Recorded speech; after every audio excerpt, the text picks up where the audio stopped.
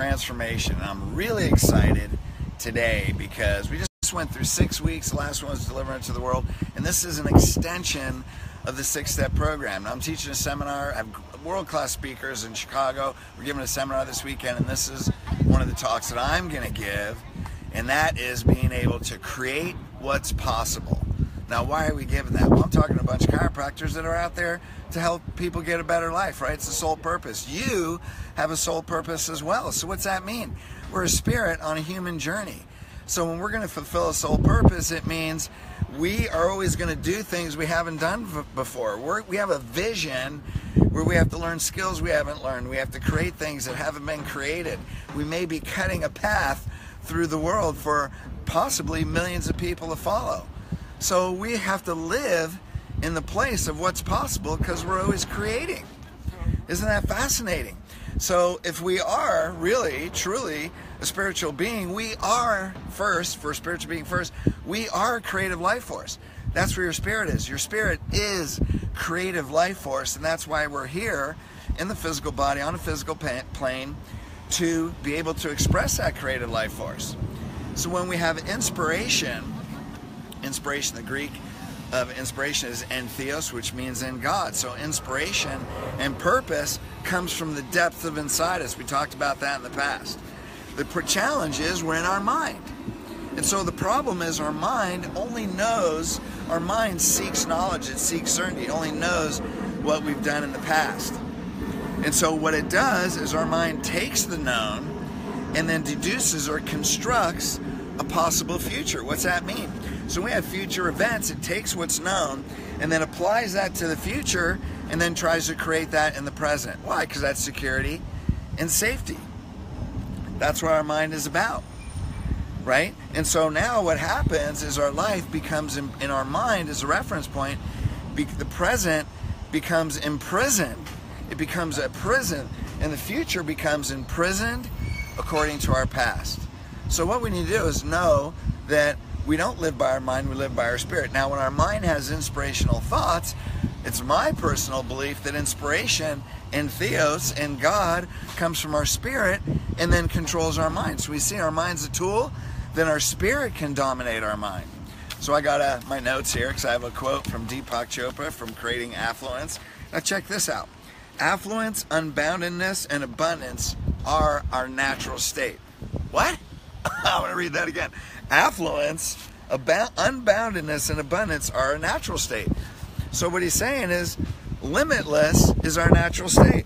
We just need to restore the memory of what we already know. See, we know that in our spirit, but maybe our mind isn't conscious of it. Now you think, well, Deepak Chopra, who's he? He's just a dude. Who cares? What's he know? Well, I think, okay, we could scoff at him and say that's BS. And, you know, I'm going back to what I already know. Or we could say, what if that's really true? Then what really is our potential? So I choose to believe that we are a spirit first, we are unbounded, we are affluence, and we just need to bring back to our mind, we need to re-mind. What's that mean? Re-mind. Now let's look at Wallace Wattles wrote The Science of Getting Rich. And this was a book published in 1911. It was before Think and Grow Rich. So here was a dude who got it, and it's not The Science of Getting Rich, it's a spiritual book.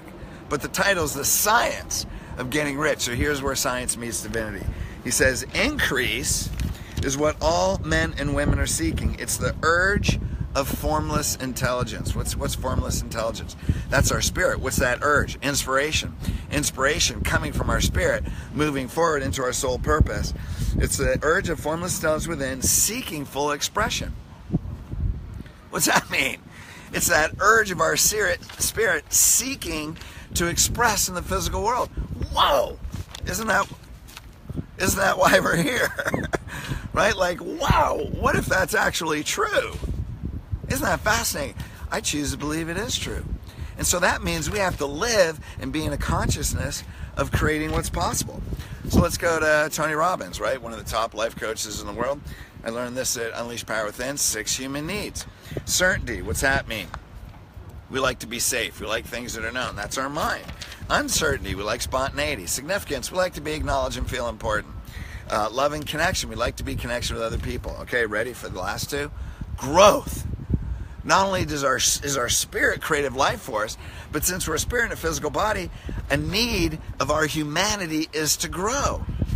So if our spirit is continually growing and our mind focuses that energy, then you're either growing in health, you're growing towards your soul purpose, or you're growing in misery and disease. And you have the whole spectrum in between. What do we choose? Okay, that's 5. What's 6? Contribution. Whoa! Do you know that's the difference between success and fulfillment? It's contribution. It's giving to others. As a spiritual being, we're here to help others, and other people are here to help us. And that's the difference between success and fulfillment. The reason we do Tuesday Morning Transformation is not about success, because there's a lot of successful people, including billionaires, that are successful by world conditions, but they're miserable inside. And we talked about that on the previous tapes, right? But when we contribute, we have the most fulfilling life. And when we give, see, when you give, you experience what you give. So when we contribute and we give with joy, we experience joy. So now the process of contribution and giving becomes self-replenishing. So the more we give, the more we're replenished. The more we give love, the more loving we are. The more we give joy, the more joyful we are. The more we have peace, the more peaceful we are. Right? So that means contribution is self-replenishing. The more you give, the more you have. The more you have to give, the more you give, the more you contribute. That's how you get, see this? That's Italian. That's how you get to what's possible, right? That's how you get there, is through contribution. Isn't that fascinating? So that's right in line with our soul purpose. Okay, check out my notes here. So it's windy, it's fall in California now. It's fall everywhere, but you know, it's not quite as hot and sunny. So check this out. So now what do we do? How do we put ourselves in that state? Well, you know, you have 7 chakras, right? Our 7th chakra is our connection to divinity. It's our connection to the universe, right? We have our root chakra, sacral, solar plexus, heart, throat, third eye, and then we have our 7th chakra. The 7th chakra gives you access to a higher consciousness. Isn't that what creating what's possible is? Is you open beyond your personal preoccupation. What's that mean? I'm stuck on myself. People that are miserable, they're not contributing, focus on contributing to others. Moodiness, anxiety, problems, means we're stuck on ourselves. Right? So how do you get into what's possible? We do 7th chakra meditation exercises. So if the 7th chakra gives you access to universal knowledge and divinity and a higher consciousness, it moves you past your problems in yourself, then how can we move into that? Well, 7th chakra also responsible for brain function, nervous system, emotions, enlightenment, understanding. Crown chakra, way up here. Check this out. Is the energy center for renewal and transcendence. Whoa, what's that mean? That when we have our energy up here and all our chakras are clear, that's anti-aging. We can transcend and renew not only our consciousness, but that renews our body. How amazing is that? That's the most powerful anti-aging tool. I'm into it, man. Okay, this whole aging process, I don't really buy into that thing. You know, chronologically, yeah, that's okay. But we want to transcend into a higher consciousness. So what I want to do is give you an exercise to do, because people that are successful and fulfill their purpose, they focus on where they're going to.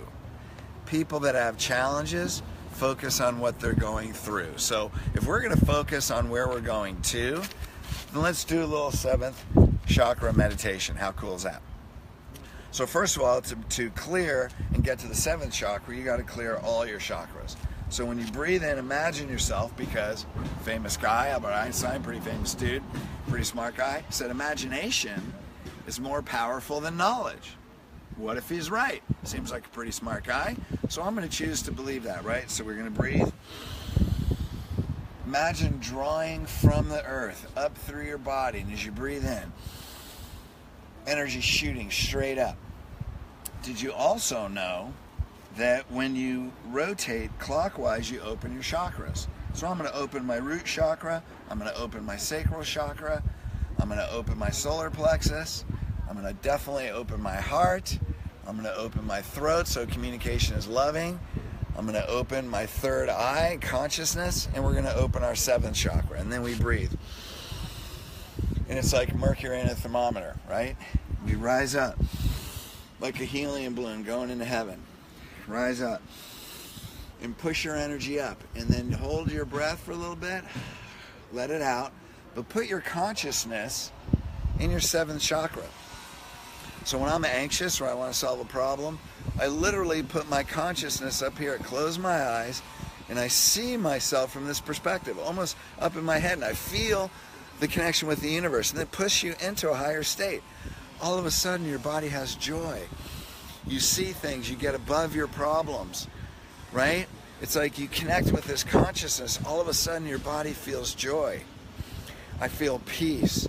I feel enlightened. Then when you open your eyes, you look at the world differently, and you realize I have spiritual consciousness walking through the physical world. All of a sudden, everything is beautiful. People are beautiful.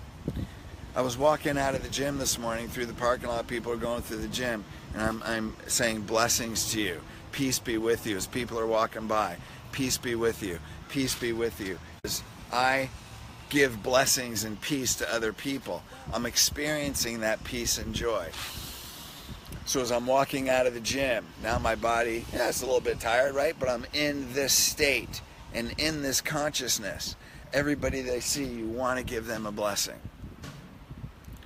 Now that's how I experience my morning. I experience my morning blessed. Now we go into the day with every coaching call. It's with blessings. You know, with everything that we do, it's blessed. So imagine if you went through your day like that. That is the consciousness of what's possible. Now inspiration moves through you. Now new ideas move through you. Now the next innovative product or service, or the next thing you're going to do, or the next person you're going to show love to, right? It's completely different. I want to give you one last, couple last quotes. Today, I will do what others won't, so tomorrow I can do what others can't. That's why I get up early in the morning and go train. Trust me, it is dark in the morning. It's pitch black in my room, and when that alarm goes off, I don't want to get up. But if I don't do what others won't, then I can't do what I'm being called to do. So rituals and discipline. Here's another one. Start doing what's necessary so that you can do what's possible. If you do what's necessary and then you can do what's possible, suddenly you're doing the impossible. So what's possible means you're doing what other people think are impossible. Isn't that what our sole purpose is? We're here to contribute.